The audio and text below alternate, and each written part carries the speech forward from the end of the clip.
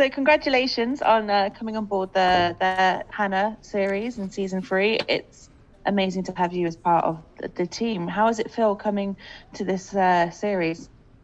It was fun. It was fun. I think this was the first thing I did after being off for a year. So, and we shot it. Where did we shoot it? In the Czech Republic, I think. But it was interesting. I had never seen the show before, so. But it just seemed like it could be fun, kind of weighty. I haven't seen anything, but it was great. Amazing. And you come on board as like a pretty big, bad, new villain character. What was that like getting into that role? Being a villain, I've kind of done it a couple times before. So, and then when you're on your way to work, which probably happens with everybody, the traffic is bad or something like that. So that really makes you like villain ready.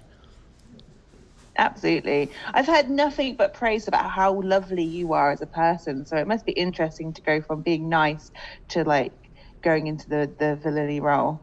Who the hell told you that? Damn it, everyone.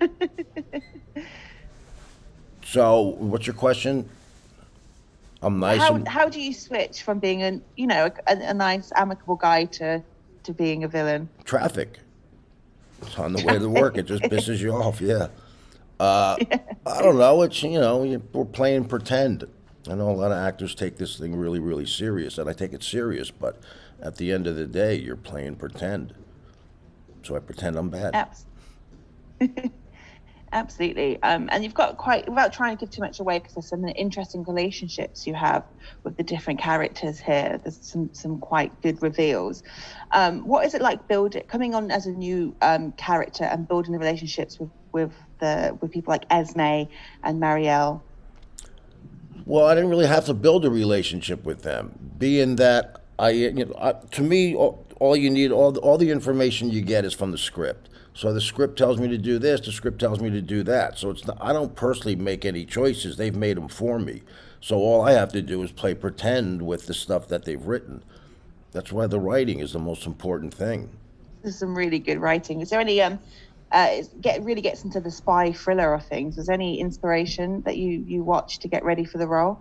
No, I just pretend whatever they want me to pretend.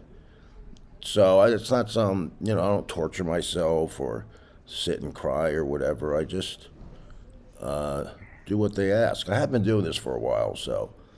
But it's fun, on the day, by the time you get there, then it's when your head starts doing what you want it to do.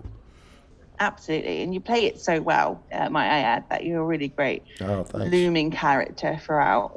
So it's good to have you on board. Was there any kind of favorite element that you had working on the series? What was a favorite scene to shoot? The best thing is everybody was so nice. The other actors, the company out of England that was producing it. So that was all great. I mean, it's always nice when I tend to stay by myself when I'm working, just to get into like the character that you're saying. So I don't really become friendly with anybody. It's been lovely to talk to you today, and thank you so much for taking the time. Congratulations on such an invigorating series. It was so great to watch. Great. Thanks, Sarah. I appreciate it. Ladies and gentlemen, you're watching Hey You Guys!